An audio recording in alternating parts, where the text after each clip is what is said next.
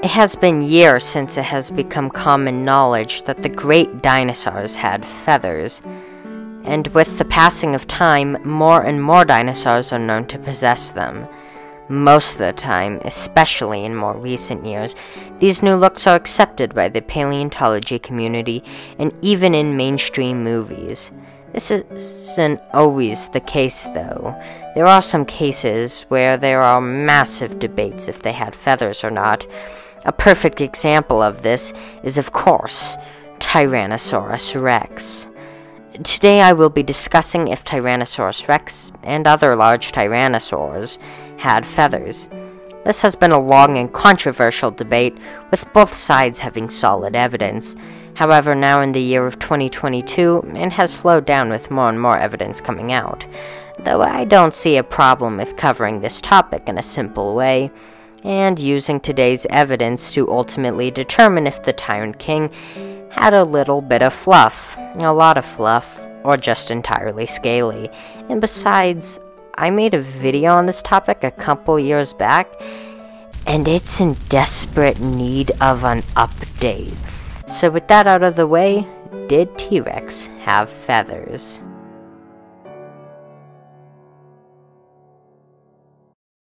Now, yes, we have currently discovered scale impressions on tyrannosaurs. Currently, we have found scale impressions on Albertosaurus, Tarbosaurus, Daspletosaurus, Gorgosaurus, and of course, T-Rex. So that's it, right? Scale impressions pretty much solidify a scaly rex, right? Well, the truth is, no. No, it does not. You see, most of these fragments are very small and are on sections of tyrannosaurs that are genuinely considered to not have feathers, like on the tail or around the underside. This doesn't rule out feathers, it just shows where the feathers wouldn't be.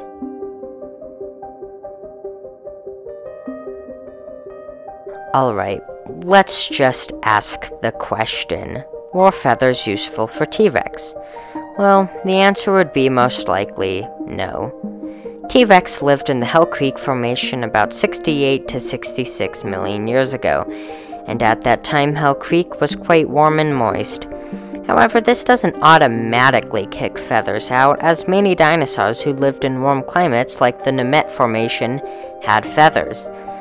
Although T-Rex's size may come into play here, T-Rex was massive, at an average of 40 feet long, 12 feet tall at the hips, and was about 15,000 pounds, making it one of, if not the largest theropod dinosaur to be currently discovered. An animal this size wouldn't have had much of a reason for feathers, not to mention the possibility of it overheating. However, size doesn't always matter in this debate, as Yutyrannus showed. Sort of.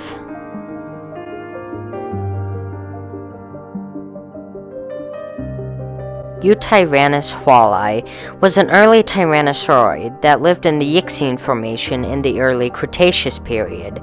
The discovery of this animal was incredible, as there was undeniable proof of feathers on this relatively large animal, and because of this, Yutyrannus is used as evidence for T-Rex having feathers, though most of their claims aren't the best. First of all, I would like to talk about the claim that Yutyrannus was big, which proves that other massive tyrannosaurs could have feathers too. While that could be partially true, Yutyrannus was not nearly as large as said Tyrannosaurus rex. It was about 10 to 15 feet smaller in length and about 11,000 pounds lighter. So while it was big, it wasn't nearly the size of an average adult T-Rex. Another thing was that the Yutyrannus Formation was much colder than the Hell Creek Formation, even to the point of snow, so Yutyrannus needed the feathers for the extreme seasonal changes in cold temperatures.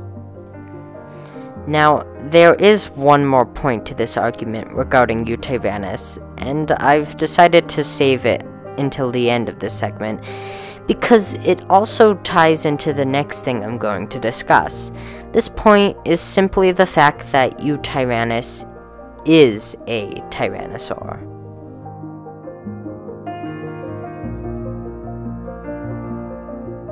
So, to make things make sense, let's get a few things straight. Tyrannosaurus rex was a tyrannosaurid in the family Tyrannosauridae, and the family Tyrannosauridae belongs to the clade of Coelurosauria. But here is where things get interesting. Coelurosauria contains numerous feathered dinosaur families, such as Maniraptora and birds, just to name a couple. Now, even though most Coelurosaurian dinosaurs, if not all, were feathered, did that mean that Tyrannosaurus rex and other tyrannosaurids were feathered? Probably, especially when you put into consideration that there is proof that tyrannosauroids were feathered. Dinosaurs like Dilophosaurus and, of course, Yutyrannus have been found with feathers, and since tyrannosauroids were early and basal tyrannosaurs, they would have had huge effects on the later-to-come relatives. This is called ancestral trait. Ancestral trait is when the ancestors of a species carry on a trait that the relatives inhabit. An example of this is Dromaeosauridae. We have only found evidence of feathers on some dromaeosaurids, but by using their relatives and ancestors, we can determine that they all had feathers. And with that in mind, and with the evidence that has been obtained, it seems incredibly likely that T.rex and all other tyrannosaurs had feathers.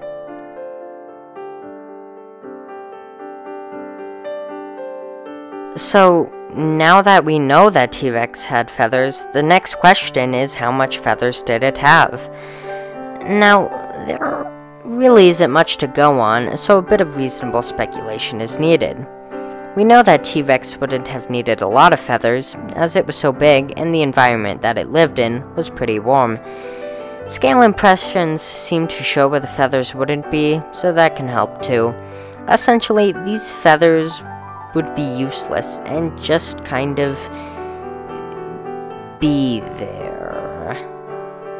Going off that and the relatively new scientific consensus that helped with this video, it seems like adult T.rex would have minimal and most likely basic elephantine-like feathers, as in the feathers would look like elephant hair. A perfect example how the feathers would probably look like on a T.rex would be the prehistoric planet Rex. As you can see, the adult T.rex has a little bit of fuzz on the back of its head and neck. It's perfect. In fact, all the Tyrannosaurids are great in this series. But what about the babies? How much feathers would they have? Well, it doesn't really matter. You can make them fluff balls, hardly feathered, or anything in between. The only thing I can say for sure is they had feathers. There just isn't enough proper evidence for the specifics. And as for other Tyrannosaurids, it was probably the same, though the amount of feathers may have varied with the size of the animal and the habitat it lived in.